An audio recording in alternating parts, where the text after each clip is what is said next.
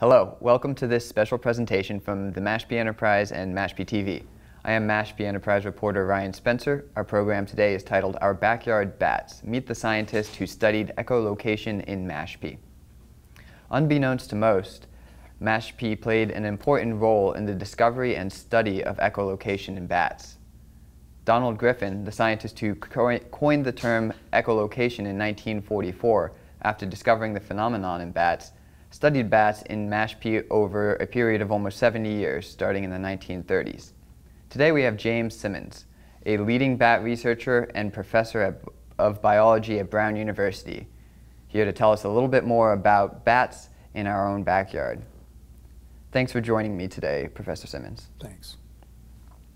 You studied bats in Mashpee for a number of years alongside Professor Griffin before he died in 2003. Can you tell us a little bit about those early studies of bats in the old Indian meeting house in Mashpee and how these studies led to the discovery of echolocation? Okay, well, the meeting house here in Mashpee has always had a big colony of bats in it. Most of them are little brown bats, and they live in the meeting house, in the roof, the attic spaces, and the eaves during the summer. And then in the winter, they migrate up into the mountains in New Hampshire and Vermont to hibernate, because the temperature the bats need for hibernation is going to be above freezing a little bit. And the roof spaces in the meeting house will go well below freezing on a typical Cape Cod winter day or night. So they migrate. Don Griffin's first work with these animals was to find out where they went.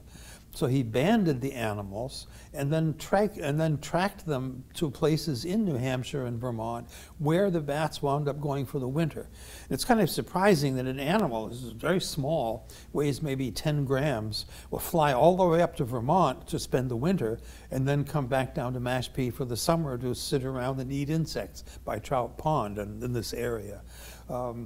The echolocation was discovered during the very end of World War II, and its relationship to radar was very quickly understood and appreciated. And a lot of early work on bats and echolocation had to do with, do bats use principles similar to the way we use for radar or in water for sonar? And after a while, watching the bats, Griffin and other people studying them realized they're better.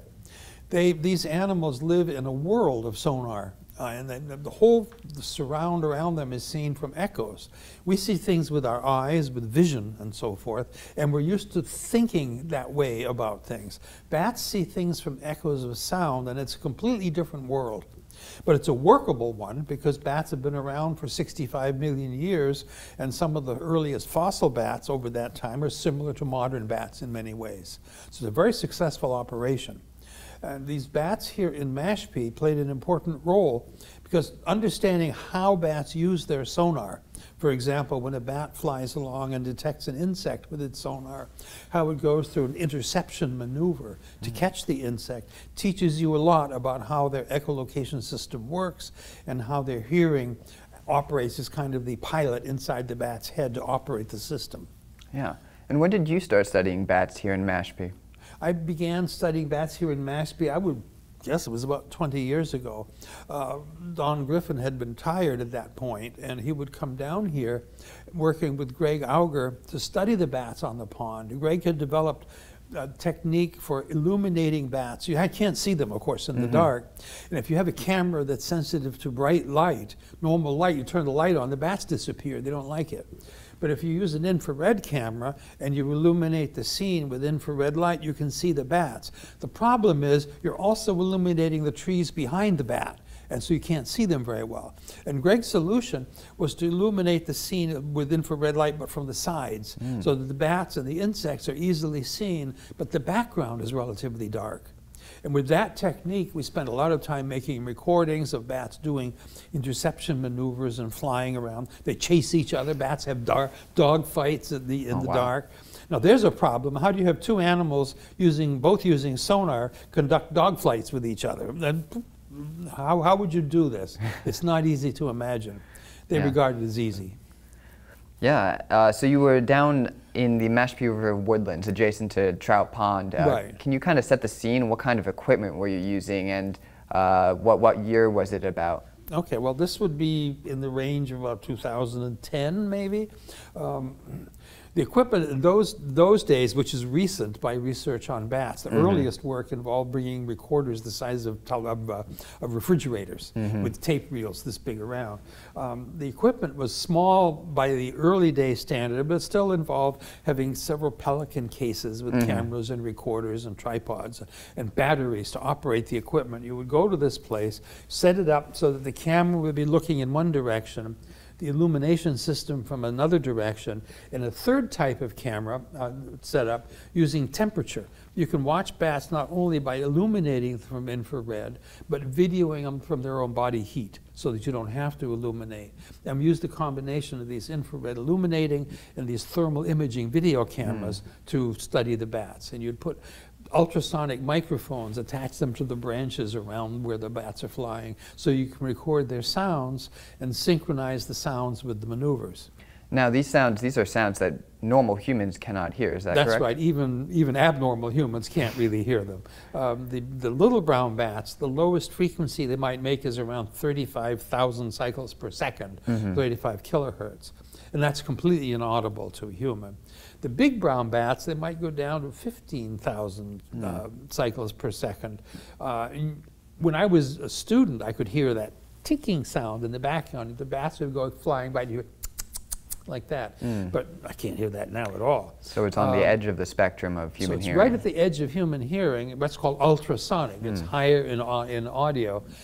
So we have devices, a bat detector, for example, with a microphone that picks up the bat sounds and translates them down to lower frequencies so we can hear them.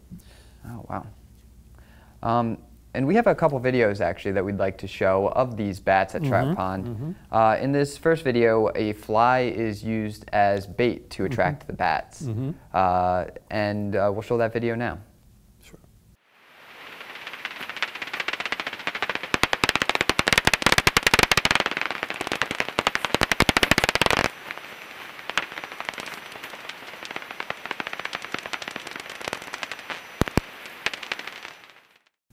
Well, as you saw, the bat found it's a fly fishing fly hanging without a hook on a string. And as you saw, the bat finds it with its sonar and then flies over and makes repeated attempts to catch it, to pull it off of its little thread, but it couldn't pull it off.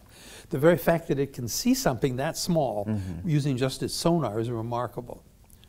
And what did you learn about bat behavior watching these bats feed on the bugs around Trout Pond? Well, there's two things. One of them is that, of course, they can see the bugs. And the other thing is that there's more than one bug, then they can see the individual bugs well enough to home in on one and catch it. So they'll see a cluster of things where it's not like a blob. It's pieces of it that they can see separately. And imagine being able to use sonar to fly into a cloud of insects and catch one insect, even though you have echoes from all of the others at the same time. Yeah, it's pretty incredible. This second video, too, is quite remarkable. This is in the glade across from Trout Pond, where it's dense and wooded, and it's a swarm of bats, actually, all moving in close proximity to each other, but never hitting each other. Can you tell us a little bit about how this works and how they're all able to hunt in such tight quarters?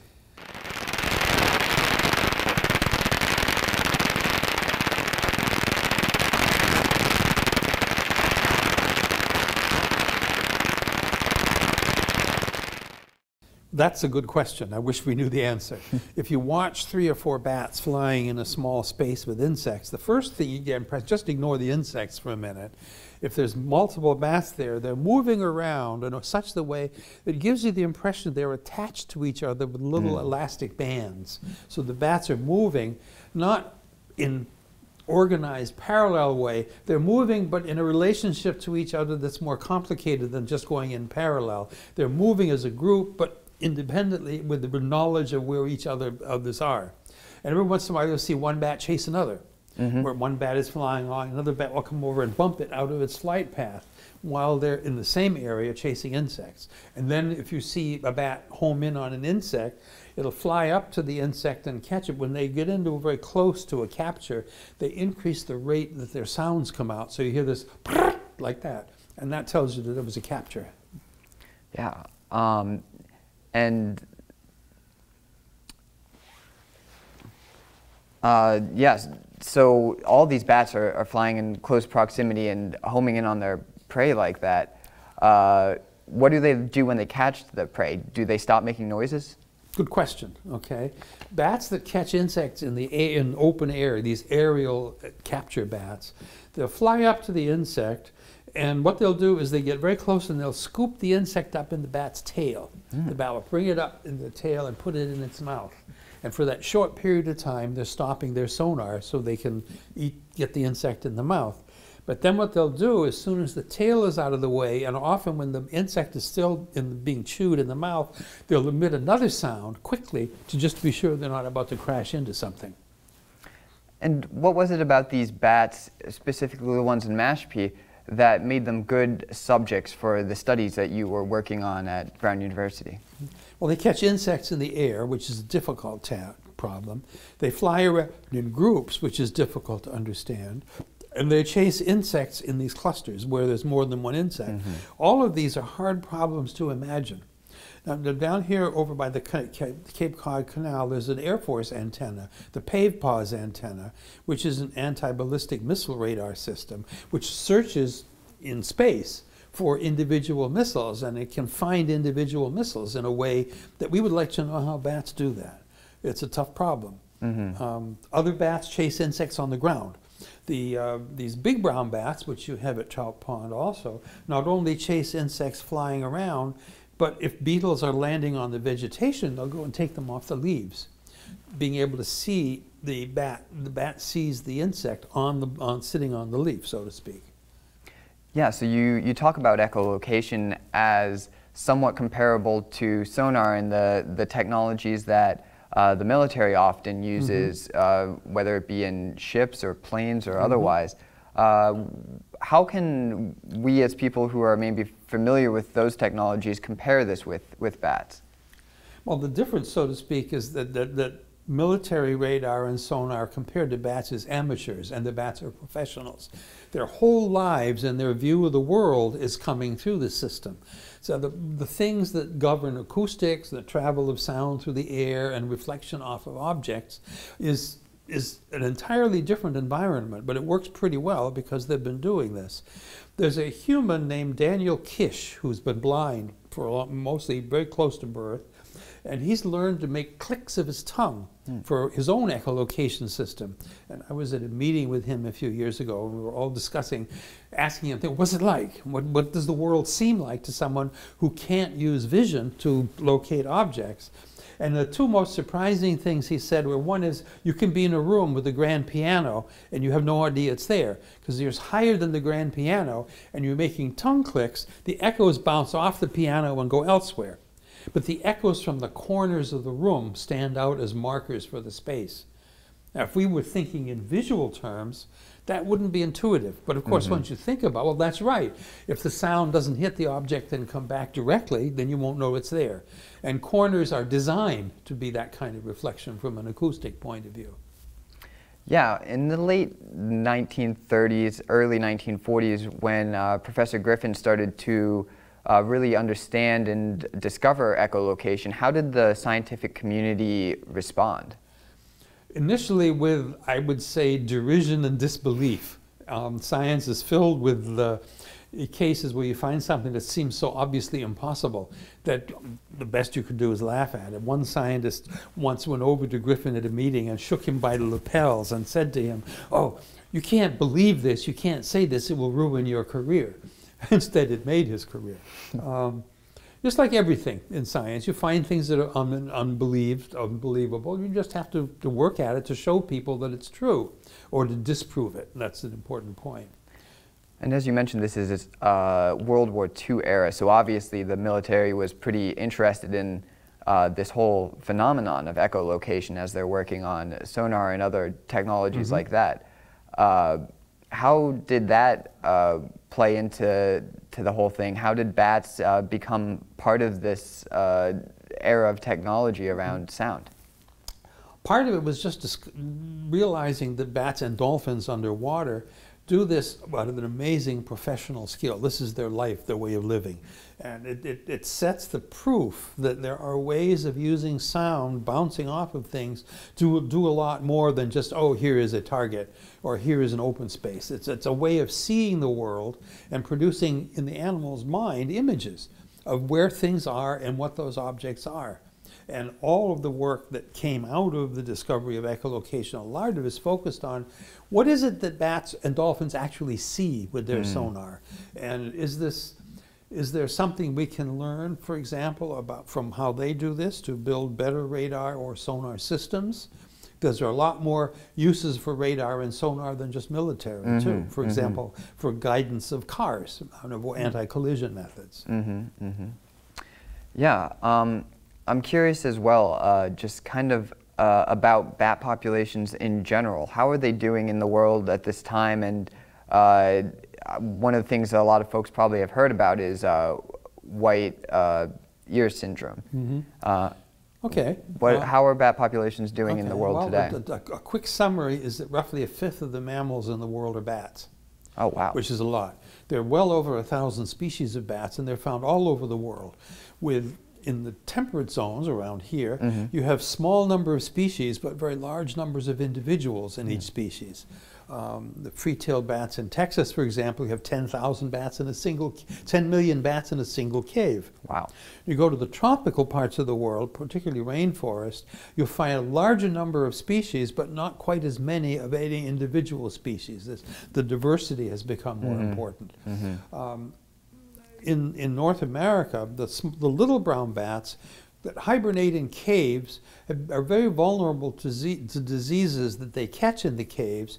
And there's a disease called white nose syndrome, which is, the fungus lives in cave environments, and it happens to be just about right for infecting bats when their body temperature in the cave is just above freezing. Bats that are infected with this fungus, they wake up periodically during the winter and use up their fat storage, so that by the time they get to spring, they've used up all their fat and they're dead. And this has decimated little brown bats populations all over North America, starting in northern New England when it was first noticed, upper New York State, spreading towards the west. In Europe and Eurasia, on the Eurasian continent, the fungus is there, but it's been there a long time, and the bats have developed some kind of immunity to it. And I would expect that populations will recover here eventually as the bats develop immunity, but the damage is severe. For example, in large parts of Atlantic Canada, bats have been nearly extirpated by this disease. We still don't know much about the dynamics of it. Yeah, I accidentally called it white ear disease, but it's white nose disease. Just make sure that I got that correct. So these bats that are in Mashpee, what species are they, and are they impacted by this disease as well? Okay, the bats, the meeting house bats, for example, in Mashpee, the larger number of bats that we see at Trout Pond are little brown bats. Now, there are 2 or 3 different species of that group of bats. They're called Myotis is the genus, which essentially means mouse-eared. They're very vulnerable because although they're here in the summer in Mashpee, they go north to caves in New England to hibernate, and that's where they get exposed to the disease and die. The other bat that's most common here is the big brown bat, and its name in Latin, Aptesicus fuscus, is brown houseflyer. They live in houses, and because they hibernate in houses, they're not going to the caves and becoming exposed. So the population of bats here is shifting in favor of the big brown bats compared to the little brown bats, until the dynamics of this population effect work their way out. Yeah, these little brown bats, are they, what is their current status? Are they listed as endangered, or are they otherwise protected? Well, several of the species in the group, the little brown bats, the Myotis group, in Indiana and in the Ozarks, for example, the gray bats and the Indiana bat, they were already endangered because they're relatively numerous, but all of them live in 8 caves. And they're very vulnerable to the damage to a single cave population. Whereas the other little brown bats are much more widely spread, and they're not vulnerable to damage to any single roost. But the white nose disease has really affected them. In some areas, the populations are very down. And until we get a better understanding of how the dynamics of this will play out on populations of bats, it's best to treat them as very much endangered. Yeah, and is there anything about the trout pond area that was especially kind of good habitat for these bats or good hunting grounds for these bats? They seem to have returned here for years and years. Well, they like it, obviously. There are a lot of bugs. And the whole point of being a bat coming around, at least in this part of the world, is finding bugs to eat. There are moths and beetles and flies. The big brown bats tend to eat larger beetles and moths. Both groups, by the way, the beetles and the moths have evolved the ability to hear the sonar sounds of bats and take evasive action. So if you were to go to a street light in the summer, where you see moths flying around at night, and take keys out and jangling the keys, those moths will run away, because they think that's a bat coming. And they've evolved a way of coping with that. The little brown bats tend to eat smaller insects, and that's important because at the bottom end of the size range they like are mosquitoes. And mosquitoes are not a good thing to have around because of the disease they carry. It's a fact that shocked me when I discovered it. Malaria was eradicated in New Jersey in 1956. That's not a long time ago. These animals are very important for the control of those kinds of insects here. In the Southwest, Texas, for example, and Oklahoma, the free-tailed bats are crucial for eating a lot of the pests on cotton and corn. And they're literally worth a fortune in terms of replacements for insecticides, because they eat tons of insects every night. So whereas many people kind of associate bats with vampires or bad things, what you're telling me is that these are actually very beneficial species that are kind of good friends to human beings. Well, they are friends. It's important. Bats have a bad rap in Western civilization, partly because of the vampire legends and Dracula. There's some really wonderful video clips of Bela Lugosi playing Dracula, listening to the bats outside, and the animals saying, the children of the night, what music they make, that kind of thing. But bats are very important. They have this negative rap in European culture, but for example, in the Mayan language, 2 of the alphabet symbols are bats. And in lots of different parts of the world, the Chinese use the word for bat is the same as word for good fortune or good luck. They see bats in a more positive light, partly because they're more often exposed to them. If you go into a building or a temple in India, for example, you nearly always see bats festooned around on the walls and in the ceiling. That's part of the world they live in, and the people are more used to it. Now, kind of talking about the mythology and the common perceptions around bats, one of the phrases that we hear a lot is blind as a bat. Is that in fact a thing? Are bats blind in terms of their sight at least?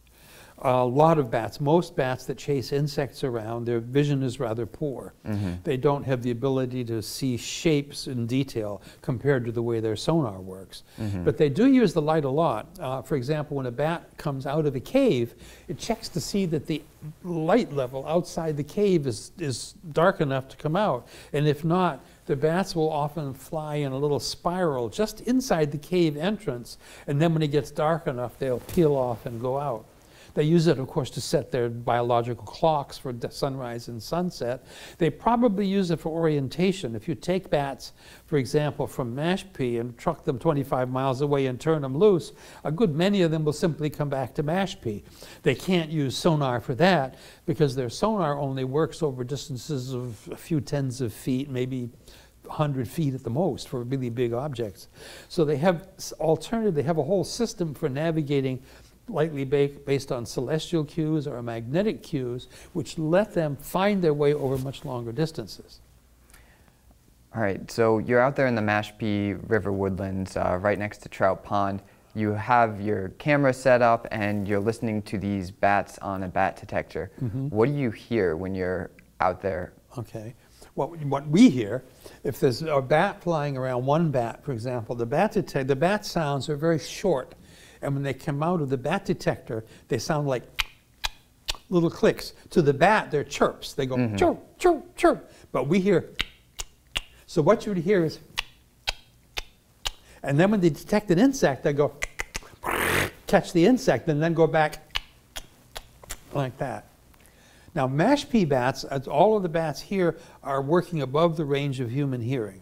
But if you go to the desert Southwest or desert areas in many parts of the world, there are bats that are larger, and some of them operate down as low as 5 or 10 kilohertz.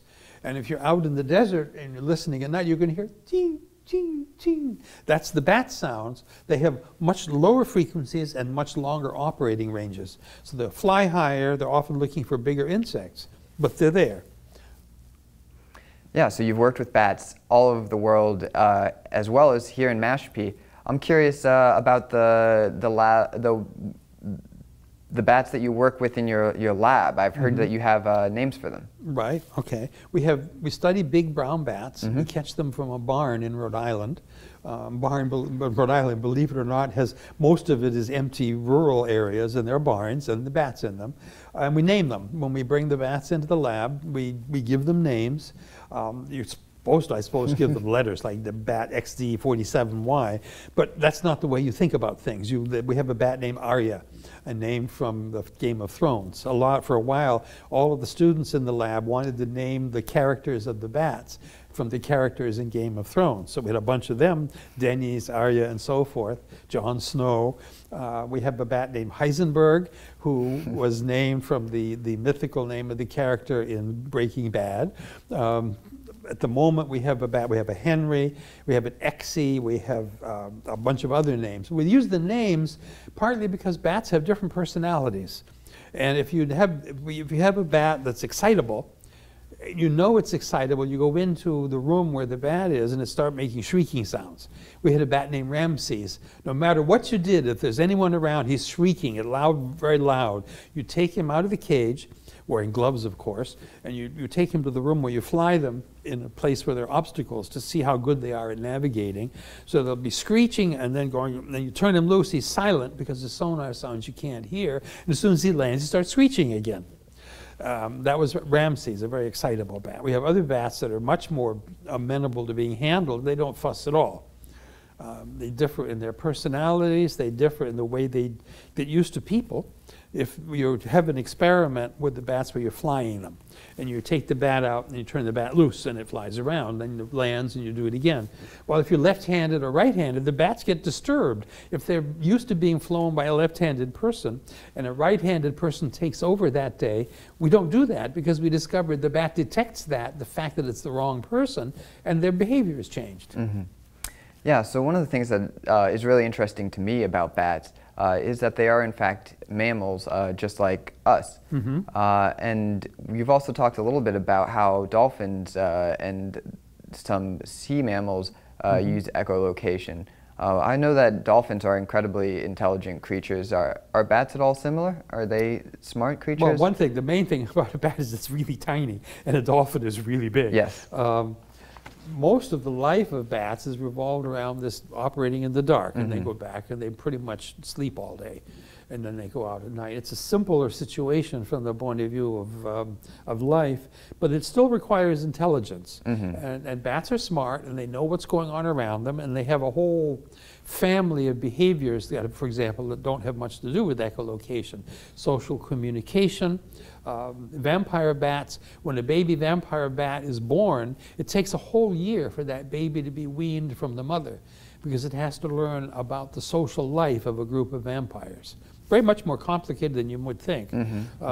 Dolphins are vastly more complicated. Their social lives are elaborate, but in a lot of ways their behavior is similar to bats. The most extreme case is probably the sperm whale, which is an enormous animal. And it does all its hunting for squid at huge depths. They're down maybe half a kilometer in the ocean where it's completely dark. And yet when the whale goes down there, it's going, catches a squid.